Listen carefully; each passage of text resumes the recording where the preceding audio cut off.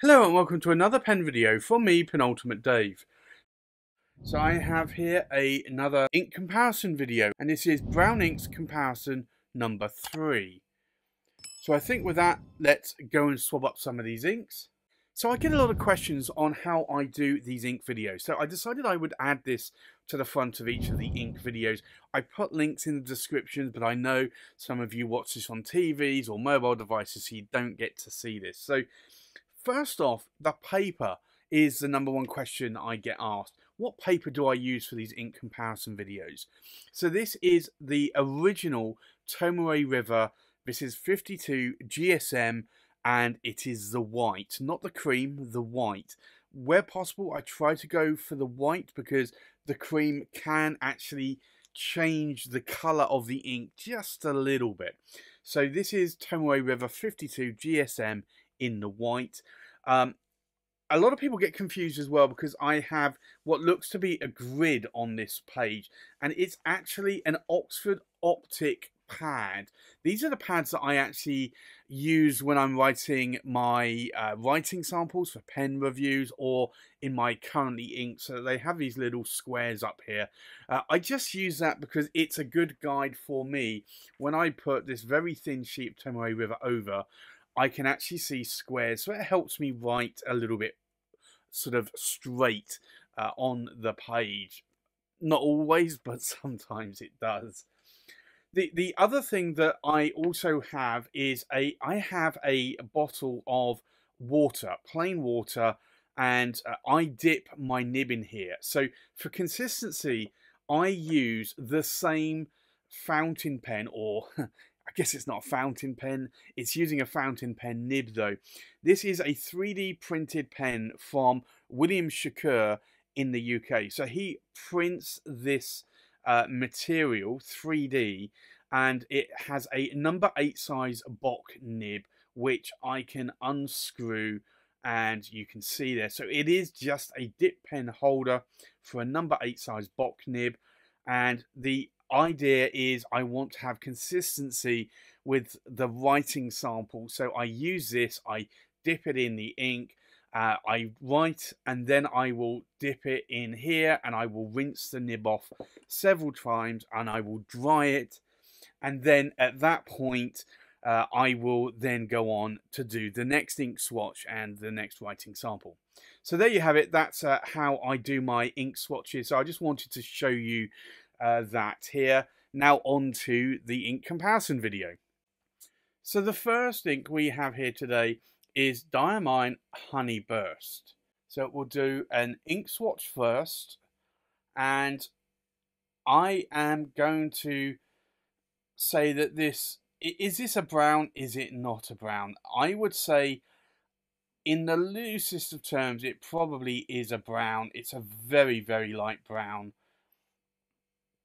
It definitely is a honey colour. We're going to do a second pass over the top half of this ink swatch, and I get a lot of questions for this, and this is just to denote the difference between what a wet writing nib, the ink colour, would look like, and a dry writing nib. Also to try and capture some of the pooled ink so that you can see shading and possibly if there's any sheen as well. So this is Diamine, and it is Honey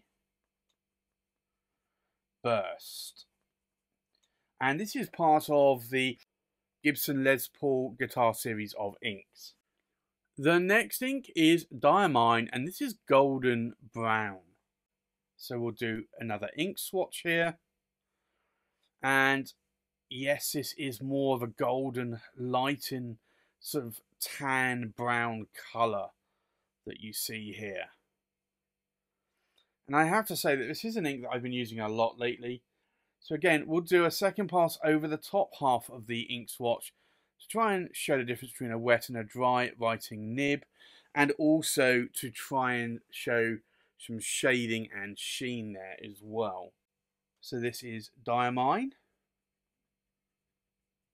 and it is Golden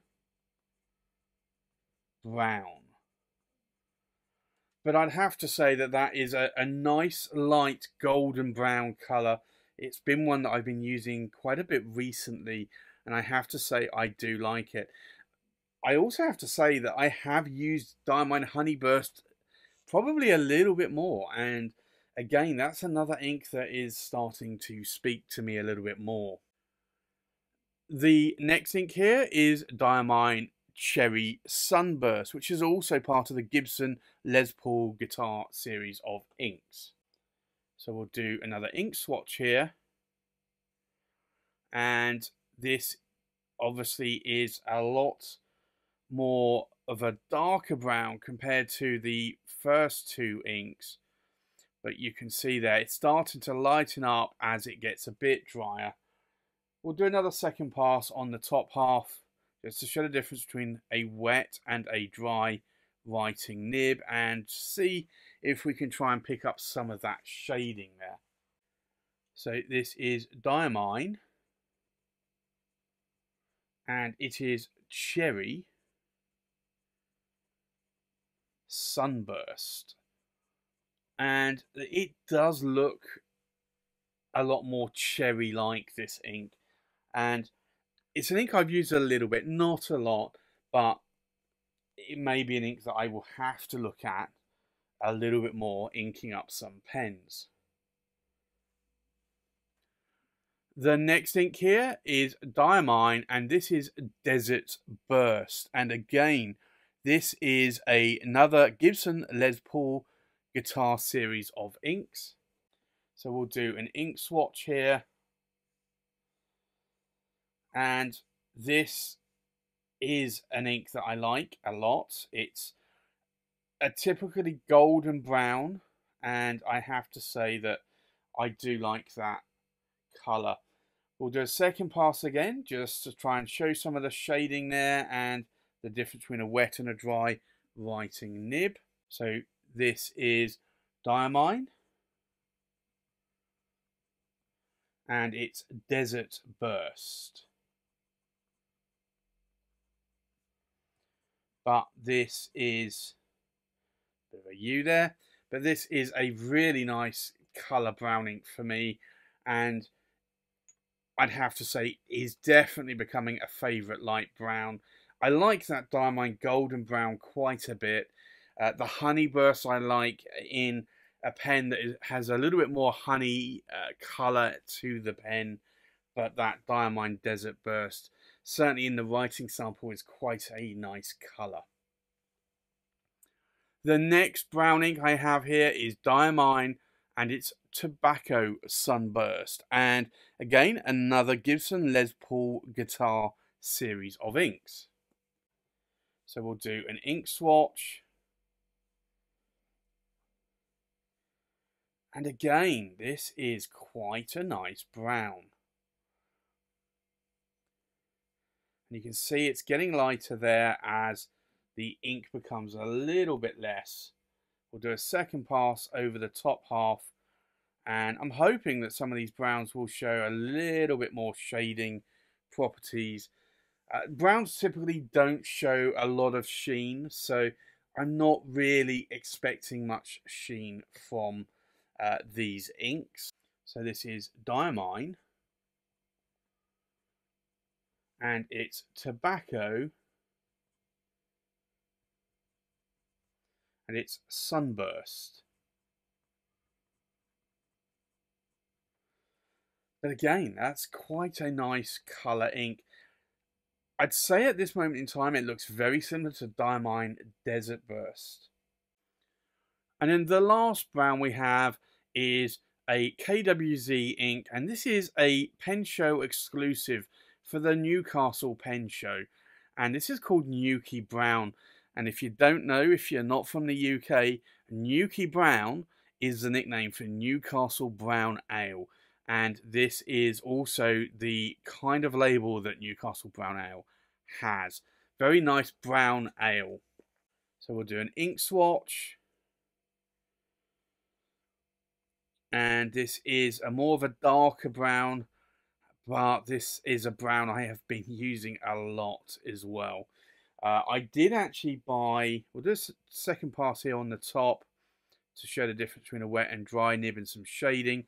I did actually buy 2 bottles of this at the London Pen Show in July 2021, and I have to say I do not regret buying it because it is a beautiful brown ink, and it's a brown ink that I have been writing with a lot. So this is KWZ. This is probably a little bit too wet there. And this is Newky Brown. But that is a beautiful brown ink and fastly becoming one of my favourite browns. So I think let's take a look at these inks now that they have dried. So the first ink here is Diamine Honey Burst, and this is a very beautiful honey colour, and I have to say I am really liking this. I do find though that a lot of the pens, if I put it in a Yovo nib, it does tend to write a bit dry, so a little bit more towards this colour. If you're using a wet nib, you can see it here in the writing samples. There is a little bit of shading. You can see around the edges of the pulled area. Now, is there any sheen? No, there is not. But then I wouldn't expect to have sheen on most brown inks. So to be honest, that really doesn't bother me too much. The next ink here is Diamine Golden Brown, and again, it's another interesting golden brown ink. I would say that this looks a little bit like Pilot Roshizuku in a hoe.